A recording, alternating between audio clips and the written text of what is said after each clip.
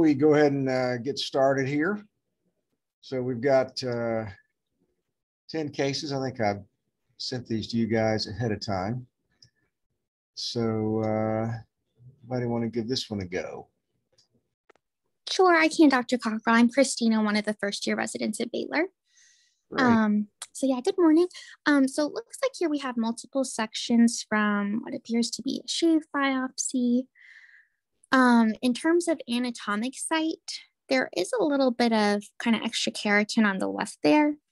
So I was thinking maybe we're kind of getting close to an acral site or kind of transitioning to an acral site possibly. Good. Yeah, exactly. Okay. I didn't see a lot of hair follicles too, so that kind of supported that as well. Yeah. In terms of neoplastic versus inflammatory, I'm thinking more neoplastic because we kind of have this, looks like a proliferation kind of this nodule of blue cells in the dermis, but it's so well circumscribed that I'm also favoring it's more of a benign process rather than something that's infiltrating.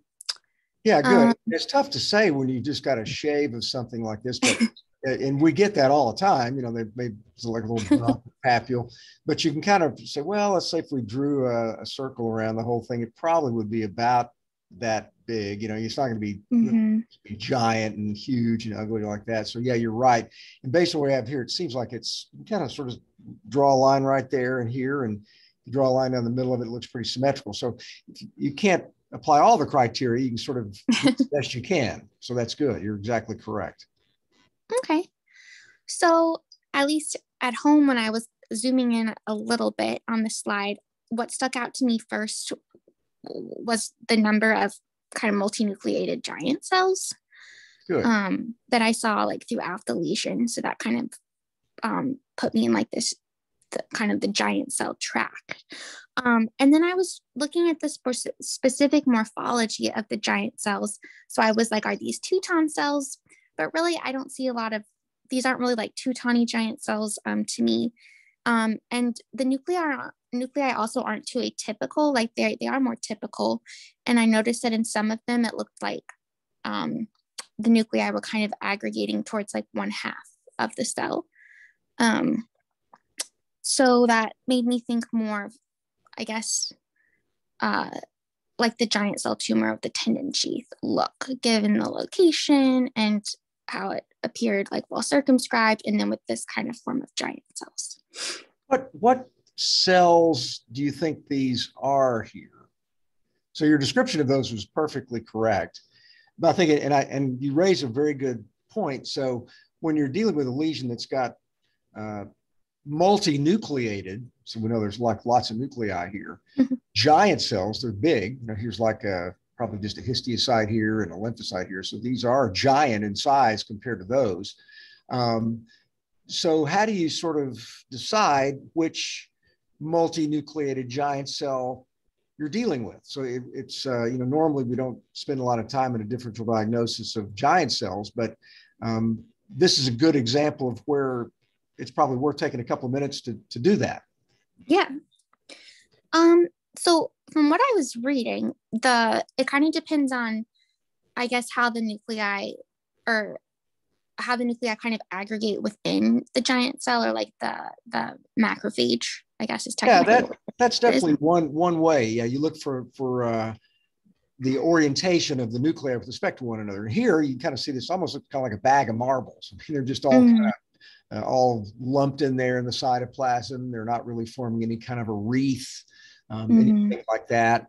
So they're just kind of a large cell with a lot of nuclei in there. And yes, you're right. They're totally typical. There's no atypicality. And they do look like nuclei of a cell. They don't look like lymphocytes that are migrating into the cell. That's the other thing that you kind of have to make sure that you're not dealing with. And the other thing that you can look at too is the cytoplasm. You know, what's the color of the cytoplasm? Is it homogeneous? Is it have two different colors to it, for example? Yeah, so I think like because like even in the Teuton giant cells, I think the center could be a little bit more pink, and then like in the like reticulohistiocytosis, it was more of like the ground glass pink cytoplasm, which I also didn't note here. Yeah, that's exactly right. They kind of have, it does have an amphiphilic sort of pinkish color. This to me looks more purple. And in a two-tone giant cell, you'll often get kind of a wreath of nuclei with a central area of pallor. And then you'll also get, it's a nice sort of mnemonic in a way, is it does have sort of two tones to it. With a clear sort of, it's not really foamy cytoplasm, it's kind of a pale, almost fluffy, cottony cytoplasm coupled with some that's a little bit more purplish. So you're right, you don't have that here. You've got these just a large cell that's just got a lot of nuclei in it. And then you can get Langhans giant cells. There you get, usually don't have a two-tone cytoplasm, but you'll get kind of a horseshoe, if you will, of the nuclei in there. So that's a Langhans giant cell. And those are often seen in foreign body reactions also. So those can kind of look similar. You can get, large cells that have abundant foamy cytoplasm, like that may be a cell that, say, in a lipid-laden entity, such as, say, a xanthoma, something like that. Those can get giant cells in there. You get the large cells that have a lot of cytoplasm with a relatively large centrally located nucleus, and Rosai-Dorfman disease, and there you get imperipoiesis. So these cells here, what kind of cell do you think we're looking at here? So you're right, the answer is correct. This is a giant cell tumor sheath, but what kind of cell do you think those are? And what is this material over here? I was thinking that was some sort of like fibrotic, like scar-like tissue. That's in the differential diagnosis of it because it's pink. But notice it's also got these little centrally located cells, a little sort of space around them there. And there's a little tiny area here that may actually even be some cells that are forming a blood cell in here. So this is a little focus of bone. Bone. Okay, got it. This is like osteoid that's forming bone. And so when you have bone that remodels in our body, we have osteoclasts and osteoblasts, right? So these are probably osteoblast-like giant cells or osteoblasts that are associated with the giant cell tumor. And so this is an ossifying giant cell tumor of tendon sheath, which is kind of an interesting one. So these are probably the osteoclasts out here, I'm going to guess. And then you got probably the osteoblast. Again, I'm not a bone pathologist, but it shows the just an example of a giant cell tumor that's undergoing ossification. So it's an interesting example, but it's a nice case to show you the difference between these different kind of giant cells, and we'll see unknowns that show some of those other giant cells as well as we go through our sort of curriculum of unknowns. So anyway, this is a nice example of that. If you leave these, and they don't always have to have this many giant cells, they very often don't have bone in them. Sometimes you'll just get a lot of these sort of epithelioid cells like this without all these large cells associated with them. If you leave these alone for many, many years, they may eventually turn into primarily a lot of fibroplasia, and they're in the family of the fibromatoses and family of fibroma of tendon sheath. So they don't always have to have the giant cells. They can sometimes just be kind of more of a fibroma of the tendon sheaths. They're thought to be related to the tendons. Okay. So good, excellent. It's an interesting case. All right, let's take a look at this one. Okay, hi, Dr. Cockerell. This is Leah. I'm a Baylor first year. I can take this one. Okay, great. So this looks like we have a wide punch or maybe an excision, and my eye is drawn to this walled off cavity in the epidermis. Okay. Looks like it has a true epithelial lining from this magnification. Good, it does, absolutely. And notable things about this cyst-like structure, I'm seeing some hairs inside of it. I'm also seeing some inflammation around it. Good, excellent. Now, you said cyst-like structure. Elaborate on that phrase a touch. So I guess I wanted to wait until we got a little closer, but I guess I could also consider that this could be the follicular epithelium. Yeah. So when you say cyst-like, another synonym for that is cystic, right? And so Okay. what's the difference between something that's cystic and something that's a true cyst? I think if I'm trying to get at what you're asking me, I can't tell from the sectioning if this is a true cyst or if there is an orifice that I just can't see. Okay. Well, what's your definition of a true cyst in the skin? Something with a true epithelial lining. Yeah. Good. Exactly. It's like a balloon in a way. Yes. It's a small round structure that's got an epithelial lining. So it's a true, and this does have an epithelial lining, right? Mm-hmm. It does look like a little balloon here. Right. So, basically when we decide if something is a real cyst or not, we have to look for that. Now, what's a situation where something can be cystic? And it's the cyst-like structure where it doesn't really have an epithelial lining. Like a mucocele. That's a good example. Yeah, mucocele. But like, is it any situation where you have something that forms like a space, but it's not really got a true epithelial lining around it like this? So it's not really a balloon. So let's say you had like a solid lesion, like maybe a squamous cell carcinoma that underwent necrosis en masse, and then a lot of that central stuff degenerated, and it really looked like a cyst, but it wasn't a cyst. So that would be something you say that's a cystic area or cystic space. So that's because it's not really a true epithelial lining. So here we do have, this is a real cyst. It's a true cyst in a way. Now you can get sinus tracts. I think you kind of alluded to that also.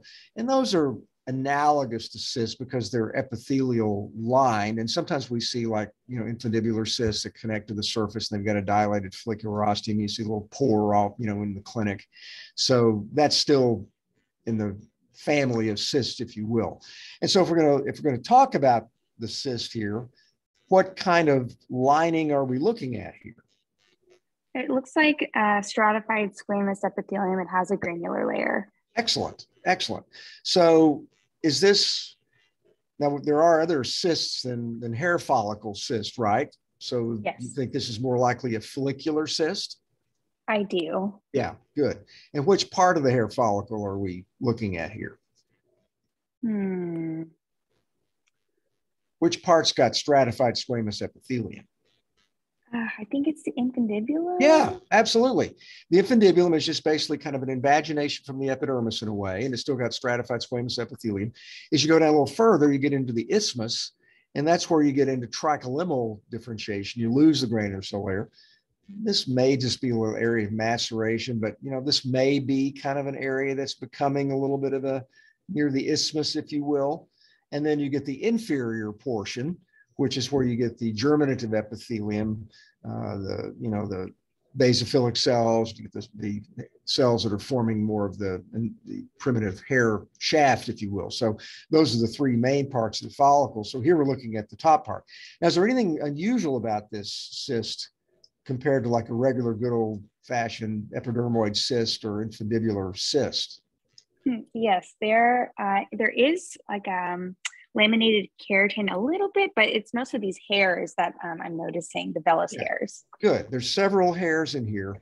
Now you said vellus hairs. Are these may not really even be vellus, right? They've got a lot of pigment in them. They've got a medulla.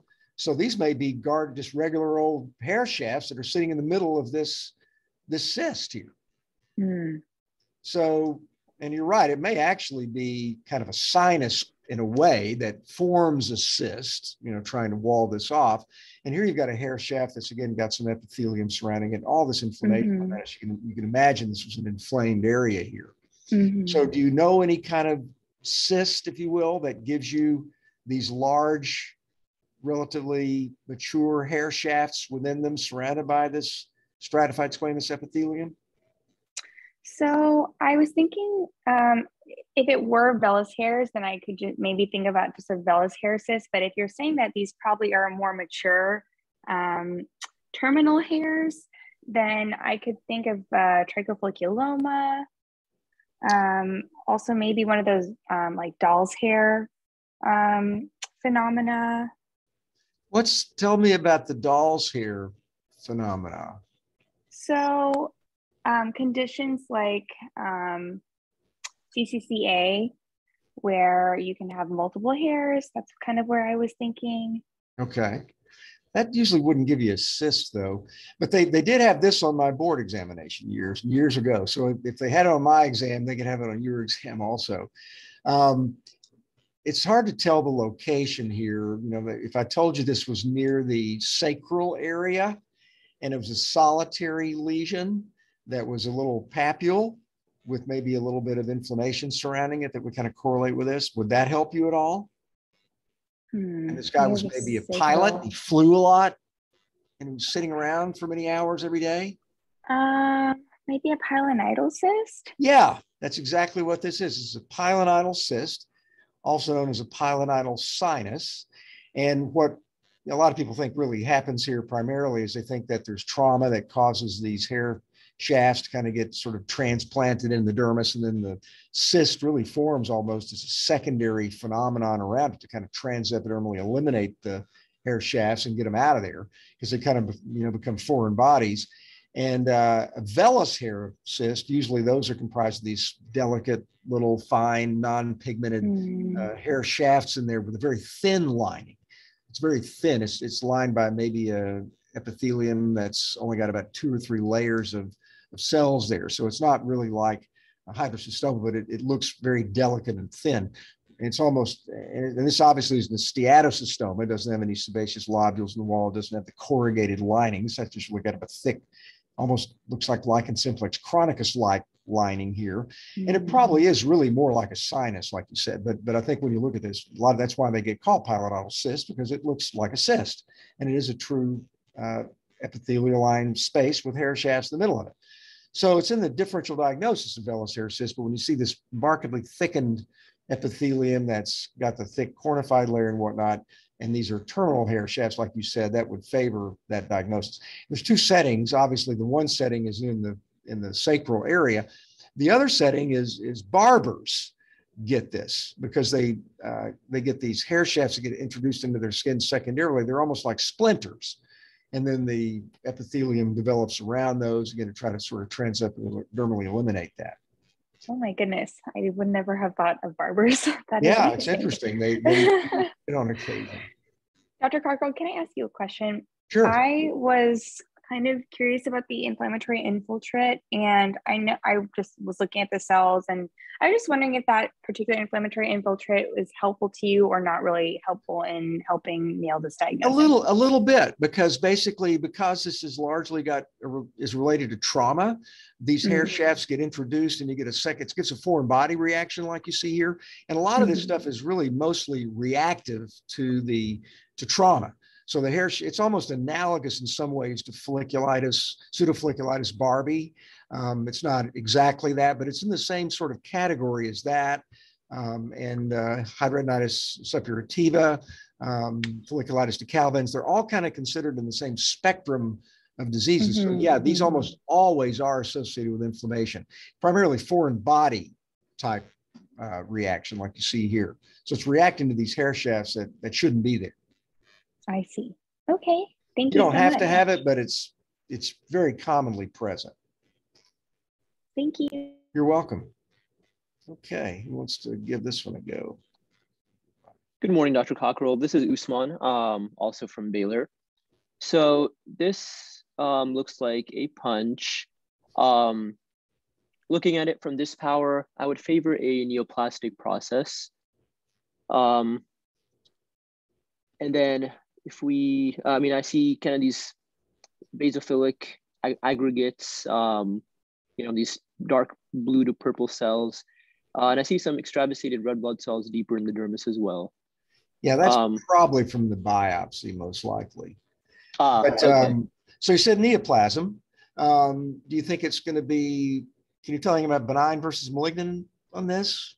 Well, I think it's a little hard to tell, at least to me. Yeah, I agree. You're not going to be able to tell just with certainty.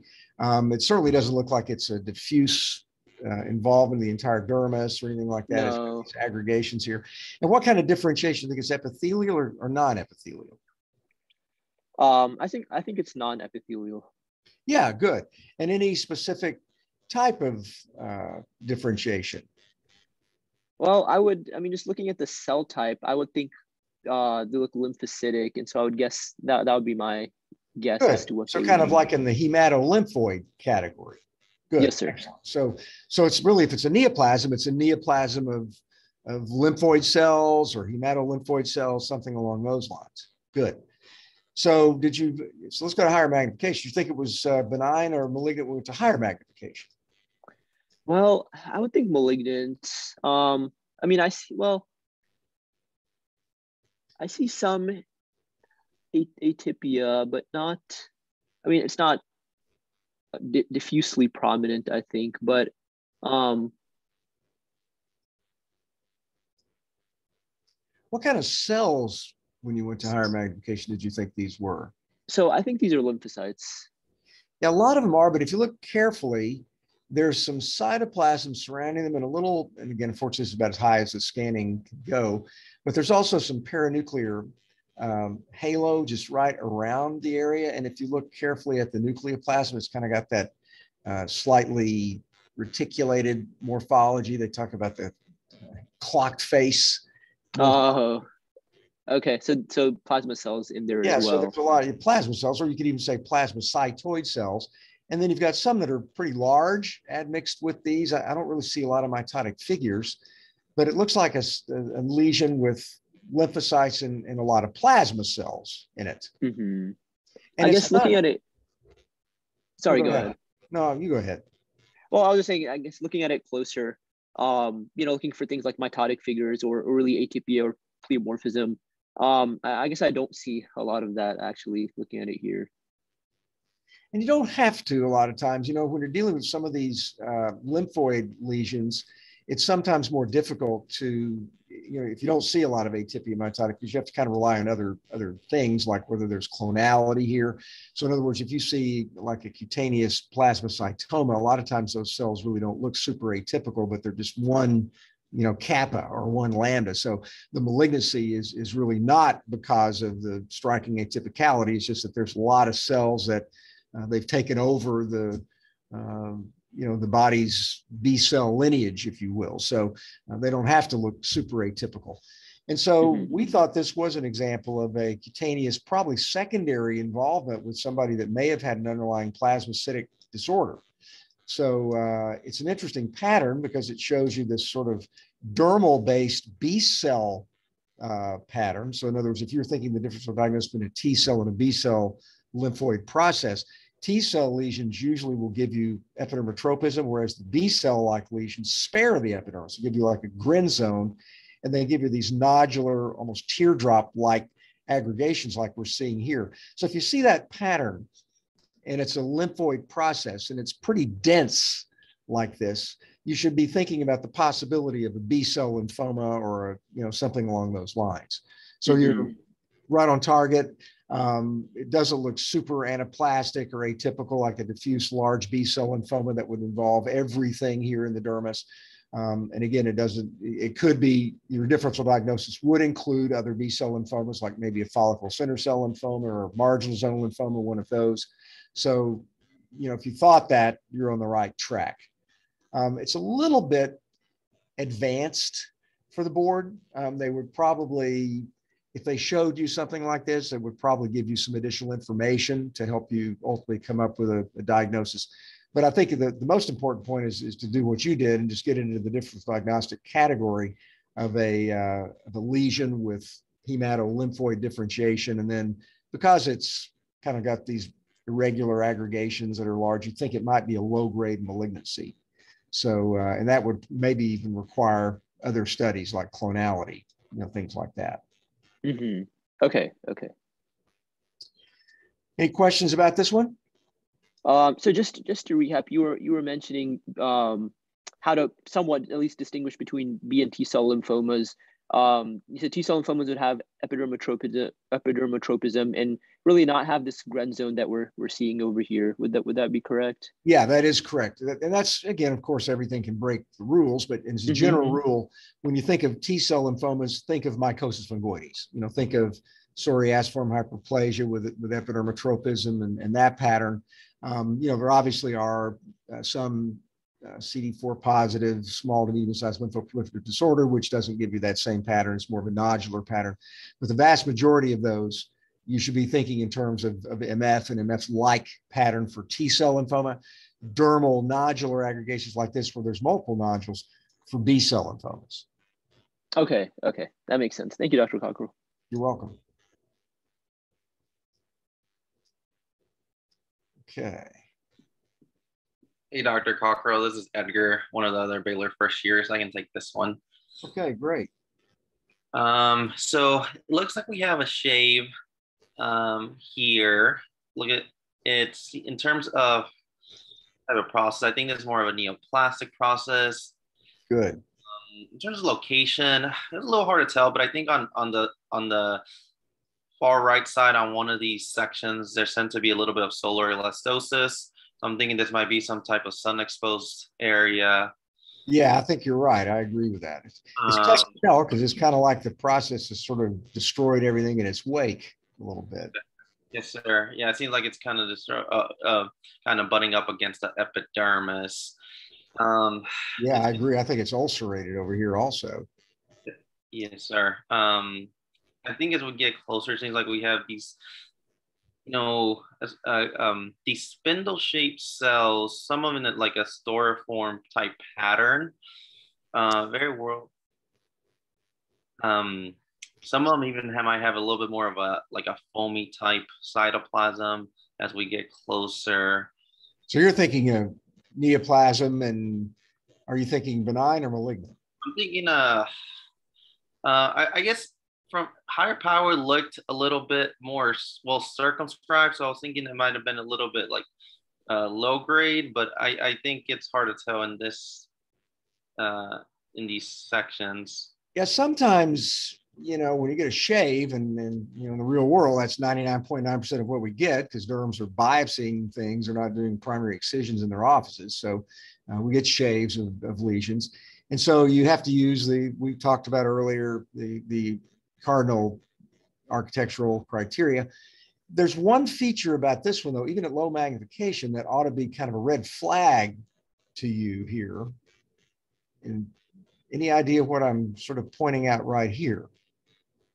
Maybe this central pallor region, or it does have this central pallor, and these cells here have more of a pink amorphous quality with these hyperchromatic nuclei and some inflammation in there. Any idea what's going on there?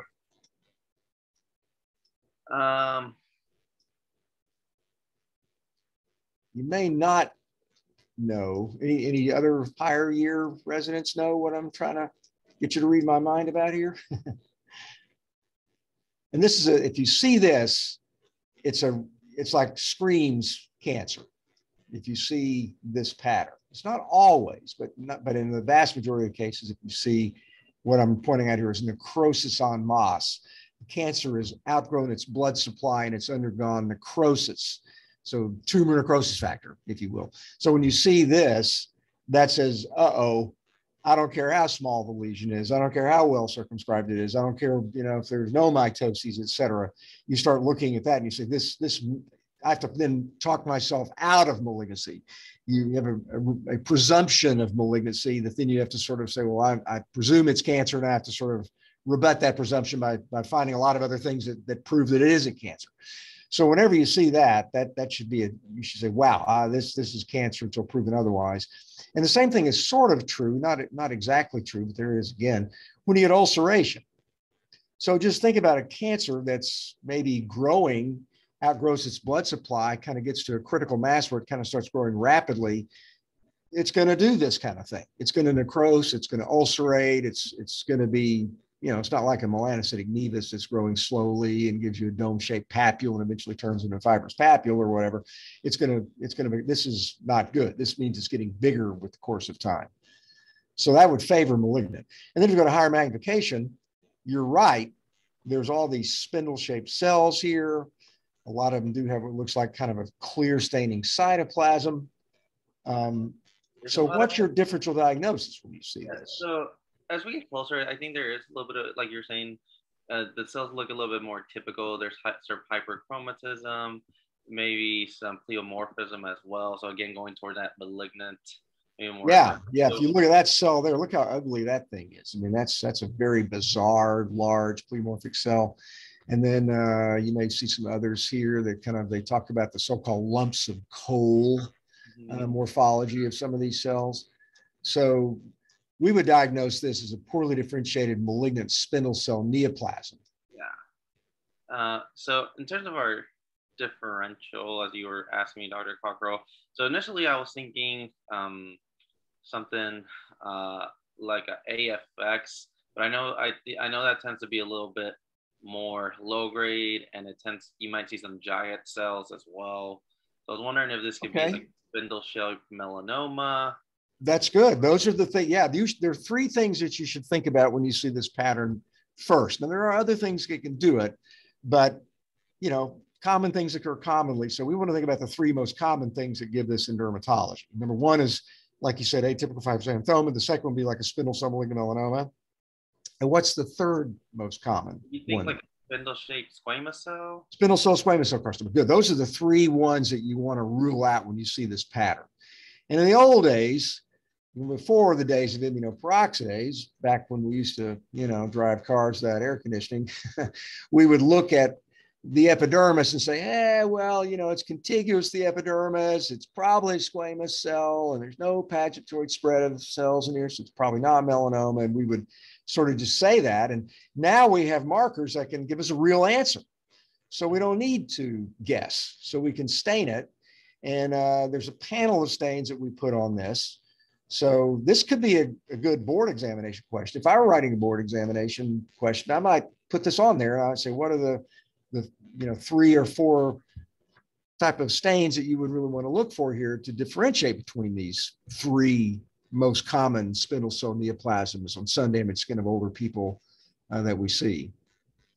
So I guess for like AFX, you would think staining like for like Vimentin, maybe like CD68. I know it's also strongly positive for like CD10. CD10 is the one that I think the board would probably these days expect you to know, because that's the one that's, at least for me, has been kind of the lifesaver, if you will. We used to use, pro-collagen 1 and CD68 and spotty positivity. We used to use actin, and that can be positive. It can also be positive melanoma sometimes, and even occasionally get aberrant staining of squamous cell. So CD10 is a great one. So if this is strongly and diffusely positive for CD10 and negative for cytokeratin and for, like, say, SOX10 and S100 protein, that's really good evidence that you're dealing with an atypical fibrous xanthoma. And then obviously for melanoma, those markers, SOX10, S100 protein, and then squamous cell is going to be positive cytokeratin. You can get some staining for CK sometimes in AFX, but not that common. So this is AFX, beautiful example of it.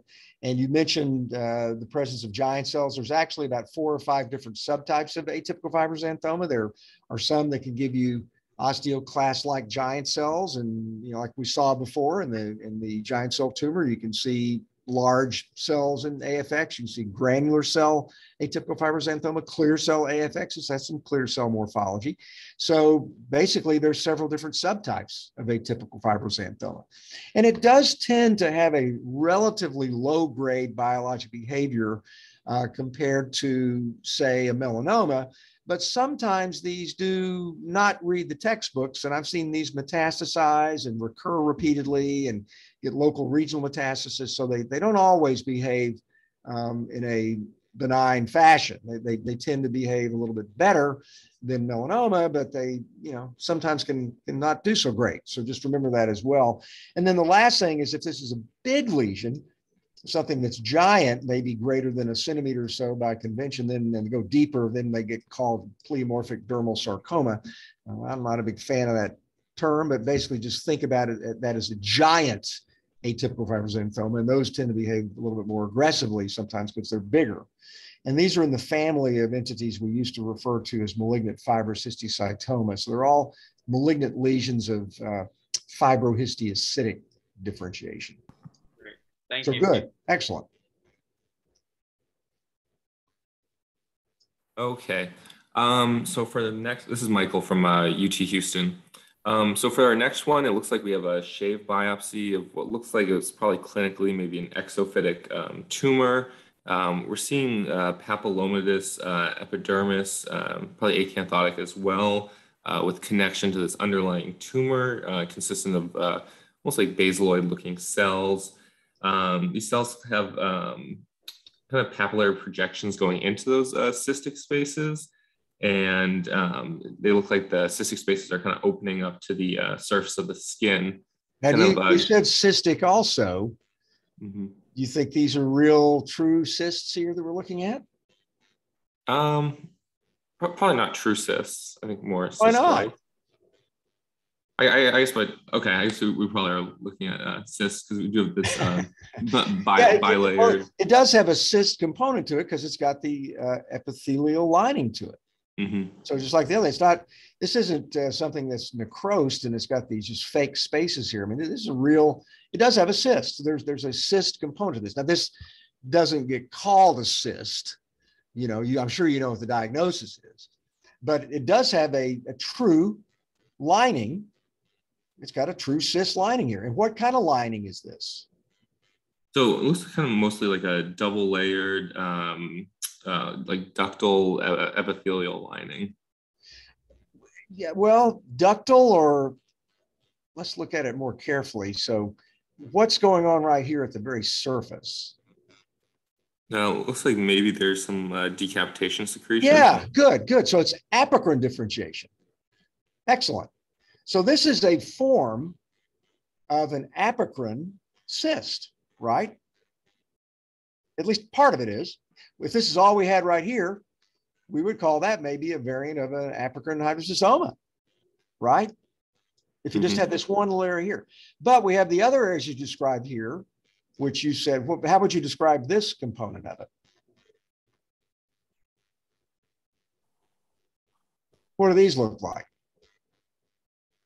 So you have like islands of tumor, mostly with these kind of basaloid cells with projections, papillary projections. Papillated, excellent. Papillated, good. So papillae, or pap, means nipple. So these are like just little nipple-like structures. We've got an apocrine cyst. We've got papillated component to it centrally. It's contiguous with the epidermis that you noted before, quite rightly. It's got this marked verrucous acanthotic epidermis up here. It's rubbed.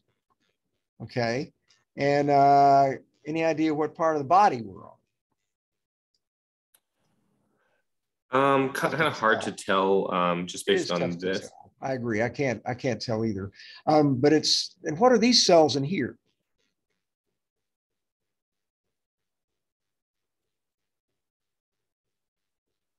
Oh, plasma cells. Good. Plasma cells. So we've got kind of an exoendophytic process. We don't see a lot of sebaceous lobules and things like that. So we think, let's just say this is a solitary lesion that kind of maybe looked like a little red, probably eroded, oozing, probably nodule, maybe in the groin area. So what's the diagnosis? So I think this is syringocystadenoma papilliferum. That's the other entity that looks virtually identical to this. But if it has that clinical description that I just mentioned before, in the groin, not on the scalp, solitary lesion, not like a broad yellow plaque with an area that's kind of eroded in the center of it, in a woman maybe, more commonly, then what's the diagnosis? That'd be like hidradenoma papilliferum. Yeah, good. Hidradenoma papilliferum. Exactly. That's exactly what this is. And what that entity is basically a benign annexal neoplasm with apocrine differentiation that's got these apocrine cyst components, that's also got this papillomatous component in the center of it, often with plasma cells, as you saw before. And usually it occurs in that fashion. Now, it looks very, very similar to syringocystadenomatous papilliferum. So the board's not going to ask you to distinguish, between those two, but as you know, those most commonly occur on the scalp area. They're often associated with an associated nevus sebaceous. So if they showed you this and they said it came from the groin, then you wouldn't, if they put syringocystadenomatous papilliferum in there, that wouldn't be the best answer. That would be the second best answer, even though it does look it's basically the same entity, just sort of in a different area, if you will. So if you said that, you're 99% correct, but you don't want to have a malicious board writer fool you by giving you a different clinical scenario, and the real answer is hidden adenoma papilliferum. Notice this thing is also kind of exoendophytic. Usually, if you look at a syringocystadenomatous papilliferum, you'll see it's kind of a broad thing. You'll see just a little papule that kind of arises in, and it's not usually as endophytic as this. But that's a subtle differentiation. But if you're totally correct in that it's in that family of benign neoplasms with apocrine differentiation, and notice the papillomatous component to it. So good. Any questions about this? The thing about adnexal tumors is they're pretty simple, and the board very well can they like to ask things about this, so it could easily be they can ask those things for you because they're not really, can't argue with them. So I wouldn't say no if you put syringocystadenomatous papilliferum on, but if you said it came from the groin, well then you might say it's really more hidradenitis papilliferum. Okay, who wants to give this one a go? I can go. I'm Juliana, by the way. So here we have, it looks, well, it's definitely not a shave, either a punch or excision. There's one other technique that gets sort of forgotten about, but you do it a lot. You've already done this multiple times, is my prediction. So there's one other. I'm sorry? Is it a curette? That's another technique that hopefully you don't do that too frequently, especially not when you're ruling out a cancer. But there's one. So let's say somebody comes in with what looks like an epidermoid cyst on their scalp, and you want to remove that. What's that technique called? Where you make a little cut over the top of it, and then you take your scissors and kind of dissect around, and then you press on it like Dr. Pimple Popper, and it poof, pops right out. What's that technique known as? That is a great question. I've done it, but I don't know the official name for it. Well, now you will know. It's called enucleation. Enucleation technique. So in other words, that's like when you enucleate somebody's eye, you just kind of pop it out. Well, that's what you're doing when you enucleate a little cyst from somebody's scalp. You make an incision on it, you just kind of deliver it like you're kind of delivering a baby, and out it pops, and then you put a couple stitches in, and there you go. And when they nucleate like that, what's that usually a sign of? Well, it's usually a sign of, I guess, one of the type of skin lesions that pop right out. Good. And usually when something pops out, it's almost always benign, right? Right. Oh, yes. Yeah. It means it's probably kind of got either a pseudocapsule around or something, and it's just totally benign, and it just pops right out of there. So whenever you see something like this, it looks like it enucleated. There's really no epidermis or skin around it. At low magnification, that's like a clue. That's the whole purpose of the discussion, is that it's almost always benign. So you can instantly favor benign here. Now, we may go to higher magnification, and we may see the most ugly mitotic figures and bizarre changes. We may change our mind, but we're going to really have to argue dramatically that there's something here to prove that this is malignant. So probably benign. Now, epithelial or non-epithelial, we'll look at this thing. I don't think that from here it looks epithelial to me. Yeah, you're right. I agree. It doesn't have things that look like a classic epithelium. It's kind of got some spindle cell morphology. It's got these dark staining cells. It's got some sort of clear, sort of almost pink material in there. So more spindle, non-epithelial. Yes. Now, there's three main types of non-epithelial, like we have three main types of spindle cell neoplasms we just talked about. There's three main types of spindle cell lesions that you need to know in dermatology. Right. So I know we talked about like the epithelial things like squames and stuff, but then there's neural. Good, Neural. neural. There is like I guess like sarcomas can And be. what are sarcomas usually comprised of? Muscle. I'm sorry, muscle. Muscle. Well, that muscle is the third one, and then there's one. Okay. And then like fibroblasts. Fibroblasts. Good, excellent, good. So neural, muscle, fibroblasts. Those are the three main.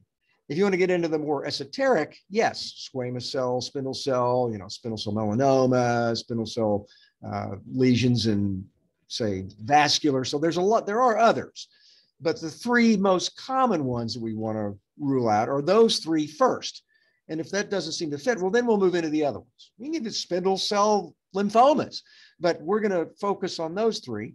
And this is a benign lesion, as we talked about. So among those three, which would you favor here?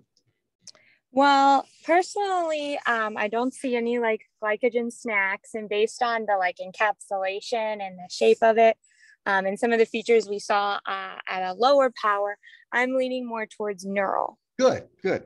This is a nerve cut in cross section where you see the little vacuoles around the nuclei and whatnot. And then this is where this cut in longitudinal section. Notice these cells are kind of have a lazy S sort of shape morphology to them.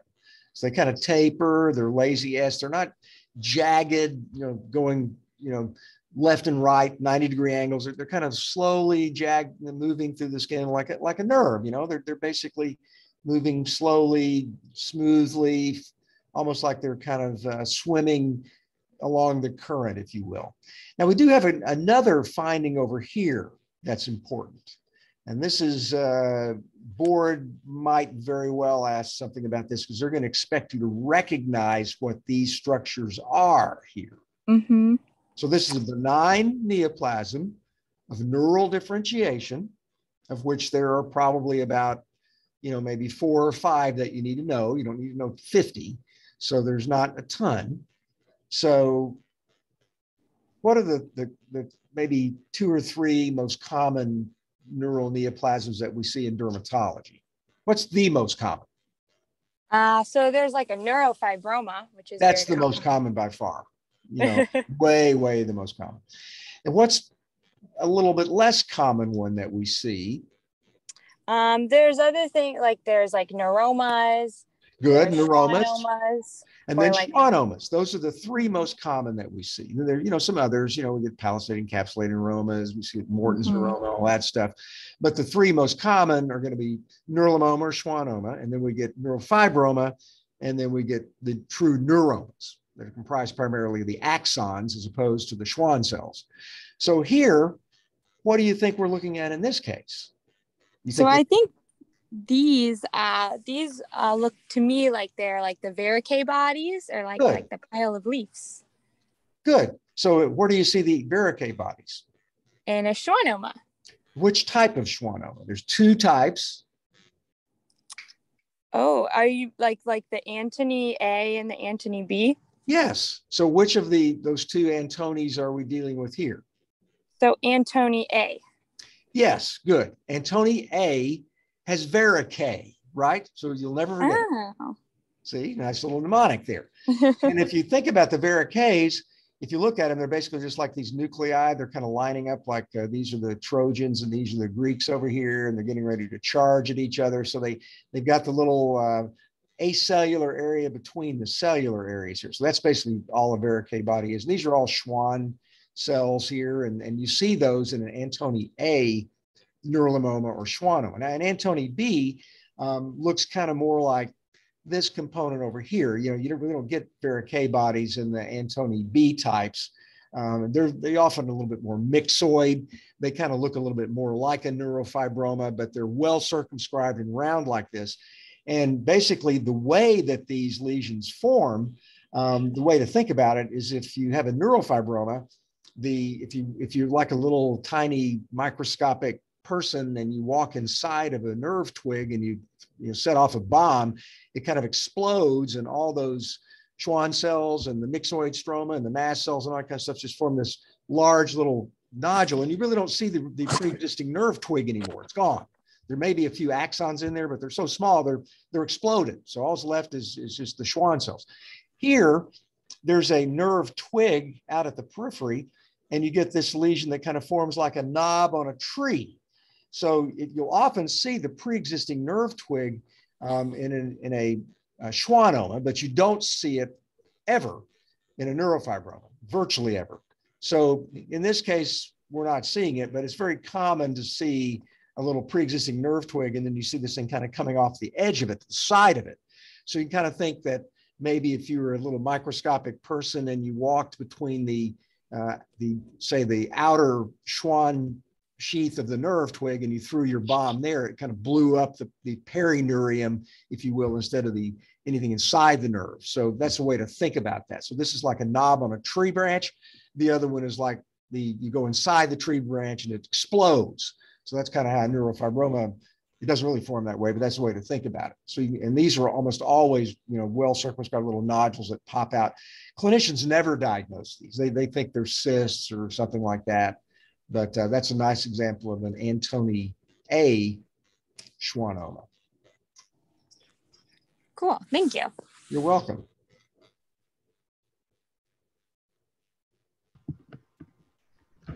Hi, Dr. Cockerell. This is Anna. I can go for this one. Okay. So it looks like we have a punch. Good. And then I think there's some muscle in this and some hair follicles. Okay. So we could be like in the genitalia or the eyelid, or maybe like the nipple. Eyelid would be a little funny for a punch biopsy like this. Sure. The eyelid skin, if you've ever seen a biopsy of it, it's about this thick, and then you're into the fat. So it probably wouldn't be eyelid, but some hair-bearing area, I agree with you. There's a lot of smooth muscle bundles. Usually nipple would have even more than this, but it could be close to that area. It could be like near an erectile tissue. I'll go along with that. But anyway, we know we're in a hair-bearing area. So we think we're inflammatory or neoplastic process. I think this is inflammatory. Good. And remember those 9 patterns of inflammatory infiltrates. Which pattern do we think we're dealing with here? When I was zooming in, I feel like I see both like an interface dermatitis as well as a superficial perivascular dermatitis. Okay, good. There's a superficial perivascular infiltrate. And then the main changes we have are here, as you pointed out. Some vacuolar change. Now, let's look carefully at that. Some of that may be, but if you look here, to me, the basal cell layer looks pretty much intact. Mm-hmm. So more of like a subepidermal blister, maybe? Yeah. I think we've got a subepidermal blister here. So subepidermal vesicular dermatitis, and there's no necrotic keratinocytes overlying it, right? So we don't really have any of that. So I think we've got a subepidermal blister. Now, when we're dealing with subepidermal blisters, what's your approach there? So you can look at like the cell types, like the inflammatory cells that are in. Excellent. So in this case, yes, you that's can probably see the that number one like, thing you want to look at. Cell type, absolutely. In this case, what was the main cell type here? So inside of the blisters, I'm seeing a lot of neutrophils. Yeah, good, excellent. Your differential diagnosis it's just like if you're doing the lottery, and suddenly you have 4 numbers, you only have 2 left. Yeah. That's good. Your differential is low here.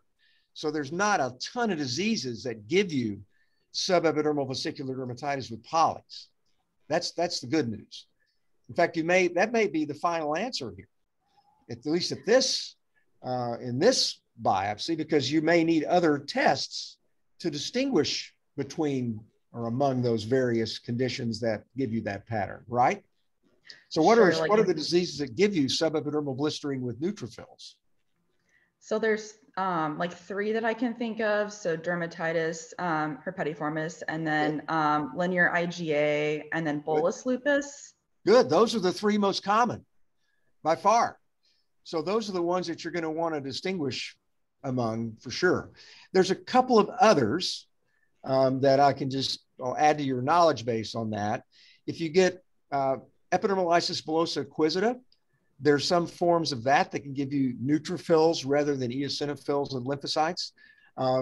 You can get a neutrophil-rich bullous pemphigoid sometimes. It's pretty rare, but that can sometimes give you this pattern. And that's, 90% of those, right? Rarely PCT can give you some polys, but, that's it. So you'd want to do immunofluorescence in a case like this. If you're worried about bullous lupus, look to the side and see if you see any other features that look like LE, and you really don't have a lot of changes that look like that. There's no thinning of the basal membrane zone. There's no effacement of the epidermal rhesus. So probably it'd be less likely, but I wouldn't rule that out just on the basis of this. So in this case, we said that we thought in the context of the clinical information here, it might have been like a variant of pemphigoid, like cicatricial pemphigoid, but we wouldn't know that on this. So the key to this diagnosis is just doing exactly what you did. Describe where's the inflammation, look to see if there's a subepidermal blister or not, and there is here, and it's a true blister, and there are neutrophils in here, and your main differential diagnosis would be those things that you mentioned before. So this is, this would be something the board might give you and show you this and then ask you a second order question about it. They're not going to ask you to tell the difference between those three entities, but they're probably going to, they might say this was demonstrated a positive linear band of IgA or demonstrated IgA deposits in granular pattern at the junction. What's the most likely diagnosis? Or this patient had an HLA-B8 positivity, something like that. So that's what they might do on a case like this. That's expect you to pick up on pretty quick that this is subepidermal blister with neutrophils. Okay, thank you. You're welcome. Probably time to do this last one. You guys need to leave in 5 minutes or so, I believe. So. Good morning. This is Chelsea from UT. I'll do this one. So we have a punch here, and I think the most striking thing looking at the punch is it's more square and rectangular rather than the tapered look of a punch we normally see. Good. So what's that a sign of? I think sclerosis or yeah, usually some sclerosis or some markedly thickened component of the dermis of collagen. Metastatic breast cancer sometimes can do that. Scleroderma where you don't really get sclerosis, but yeah, that collagen's too firm. It should contract. You're right. Yeah, so just with that kind of starts leading me down one avenue. Looking at from this power, I see that there is some edema in the upper dermis. And then looking at it, I see some compact stratum corneum and then probably a thinned epidermis. So I see that kind of red, white, and blue pattern. And then possibly underneath that edema, I see kind of a thin band of inflammatory infiltrate. It's sparse, but it's there. Yeah, and actually, if you kind of go deep, you see some changes down here too. What kind of cells are these? Those look like lymphocytes to me. If you look carefully, you may not get, then unfortunately we can't zoom any higher than this. You're probably going to see some plasma cells mixed in that too. Okay. So just anytime you see this pattern, and what about this part of the dermis? Is this normal or is this abnormal? I still think it's a little abnormal. I think it's too hyalinized. It's totally, you're right. It's there. You got homogenization of the collagen bundles. You got a decrease in the number of fibroblasts. You've got these lymphoplasmacytic aggregates. You've actually got some sweat glands sitting up here where they should be kind of down in the subcutaneous fat, like here. These have been replaced. So you've got sclerotic collagen both down in here, and you've got sclerotic collagen up here with edema. So what's the diagnosis? I was thinking lichen sclerosis. Okay. What about this like part, with though? an overlap of morphia? Yeah, good. So by convention, if we see this part involved, we say it's morphia or scleroderma because it's involving the reticular dermis. If we only have the papillary dermis involved, we call it lichen sclerosis. And it's pretty common, I'd say quite common, to see patients that have what looks like classic morphia. They may have that sort of whitish color on the top a little bit, and then you biopsy them, they've got features that look like LSNA at the top, and then have obvious morphea-like change beneath. So we call that morphea with features of lichen sclerosus. And it's a pretty common pattern, actually. So, so the morphea kind of trumps over the lichen sclerosus.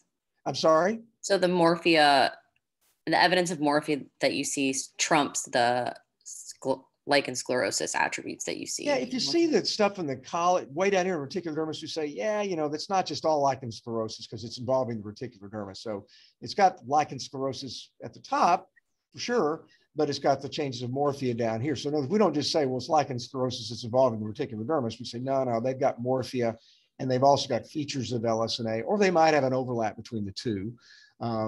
But basically, if you just treat the LSNA with maybe topical testosterone or whatever, you're not going to reach this. You know, you're going to need narrowband UVB or something like that to get down and treat this part of it, because it's obviously a deeper process, whereas LSNA is confined to the papillary dermis. So that's just a way to think about it. It was very common to see this together. Now, just one final thing. If we just had this, and sent in to you as the dermatopathologist of the day as rule out scleroderma, what's your diagnosis going to be? You can tell the difference between, yeah, you can't tell the difference between somebody that's got lung disease and maybe going to die versus morphea versus crest. You know, they all give you this final common reaction pattern of the sclerotic collagen with lymphocytes and plasma cells. They all look the same. So if you're submitting it to a dermatopathologist to get an answer, they're not going to be able to tell you. All they're going to say is this is in the family of the sclerotic conditions. So they all end up looking like this, but we can't distinguish among the various entities. It really requires clinical correlation to distinguish them. So that's kind of an important point to know when you're taking a biopsy. Don't expect the dermatologist to just look and say, morphea. Well, no, not morphea. I mean, this could be atherosclerosis. It could be, you know, this person could be on death's door from interstitial lung disease. So you basically need to have the clinical correlation coupled with that rather than just looking at pathology alone. If you saw this with it, that's less likely seen in systemic sclerosis, but I don't know. I'm not sure I would just totally exclude that if the clinical was right for it. Great, thank you. Well, great. We got through most of them. So we'll go over the rest of these next time. See a couple of chat questions. I don't know if you guys have any other comments, but anyway, I hope that was educational for you, and we will do it again next month. Thank you. Have a good day. Thank you so much. You're Thank welcome. you. Take care.